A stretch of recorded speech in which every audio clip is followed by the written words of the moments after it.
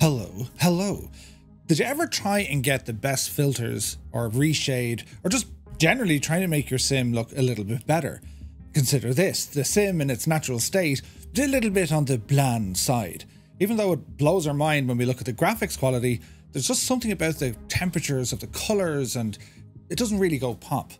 Well, what I'm going to show you in this video is using an inbuilt feature with the Nvidia graphics cards, and it's called the Nvidia Filters. Check this out. So we find ourselves here with the Cessna 172, and this is the default kind of setting. This is what the sim is going to look like to us.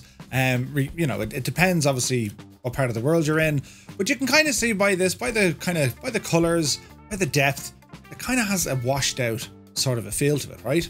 So what we're going to do, we need to open up the Nvidia Filters panel. So to do this, we're going to press and hold the left Alt key or Alt, and then we're going to hit F3. Now this is going to bring up a game filter up here on the left hand side. And what you can do, you have a choice of having 3 different styles. So with it turned off, this is the sim in its normal state. So we're going to jump in here to number 2 and we're going to start adding some filters to see what we can do to make things look a little bit better. So the one I like using the brightness and contrast. So we're going to select this one first, and you can see straight away the difference between one or the other. It already makes a difference. So in brightness and contrast, so exposure, we're going to bring that down just a little bit. Yeah, 7 to 8, give or take. Contrast, leave it alone. Highlights, bring these guys down. Shadows, we're going to bring these all the way up to somewhere in around the mid 50s. It just gives it a bit more pop.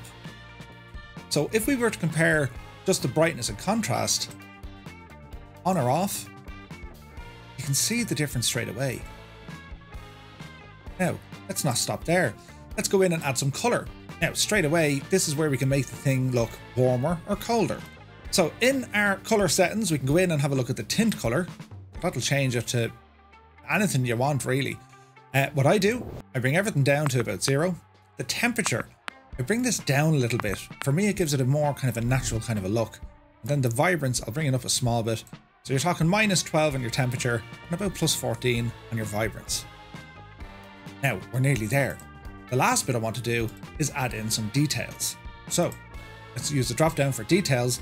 Let's have a look at what we can do in here. So the sharpen, if you really want to smooth things out, if you want to make that, you know, make it that little bit extra crispy, 100% is probably extreme. Somewhere around the kind of 50s to 60s is fairly good.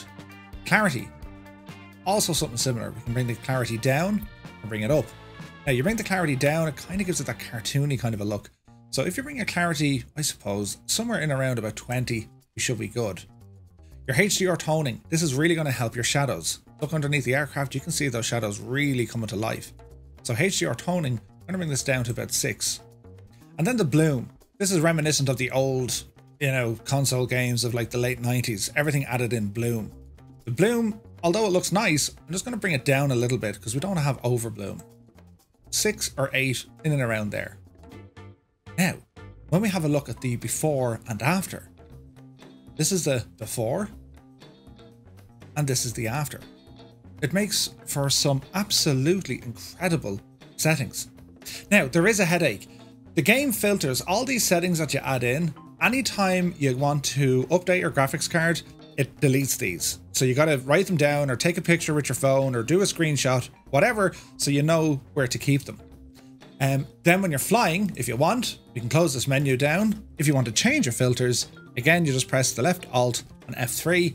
This brings up the menu and you can select then which ones you want.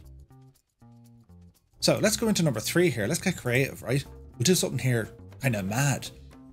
The Nvidia filters come with some of their own, including it has this special effects, it has sharpenings, has all sorts of cool stuff. So if we put in this special effects, look at the state of this. Pure retro style. Now, a lot of this can be done in kind of post, like if you're editing your videos or if you're, you know, screenshots and all this sort of jazz, I mean, you can absolutely do it there, right? But I mean, if you just want this in the sim, you want to go flying and you want to show, or you want to fly in this sort of an experience, I mean, you can absolutely do that. Look how good that looks. Now, if you didn't want that and you wanted to do something completely different, for sure, we can delete this special effects and we'll just put in, say, an old film. Let's go into some of the options in here, right? So the, let me see here now, the exposure, we can lower that down. The gamma, we can probably bring that up a smidgen. The vignette, that's like the black vignette marks around the lens. The filter strength, so you can bring it back a small bit. But then you have this film there. See all these lines going up and down? The old flight simulation video. It's a real one of those, right? And we can mess around with the contrast as well. Now, let's see if we bring up the filter there so it's kind of black and white. I mean, look at that straight away. Do you know what I mean? It's like something from yesteryear. And you can change these then on the fly because it's only a matter of selecting another filter and it completely changes your sim. If we're inside the aircraft, from your seating position, right? Filters off. If we want to have a, just a look around the place, yeah, everything looks pretty okay. We'll turn on some Tobii Eye here just for the crack. So if we're just looking around, yeah, I mean, it looks decent enough. I mean, the sim is a beautiful sim, right? It's gorgeous. But let's just put back on one of our filters that we made. Look at the difference here now. Everything's sharper. It's more punchier. There's more depth to what's going on the screen. And then if we really wanted to mess around, we can get creative with some of the creative filters. It's just another way for you to enjoy your flight sim. And just remember, you have to save all of these or take a picture of them. There's no way to kind of hard save them. So every time your graphics card gets an update, anytime your sim gets an update, well, chances are you're going to lose these. So whatever ones you're happy with, take a screenshot and keep it safe for some, the next time you need it. Right, that's it now. I'm away to enjoy me filters. We'll see you on the next video.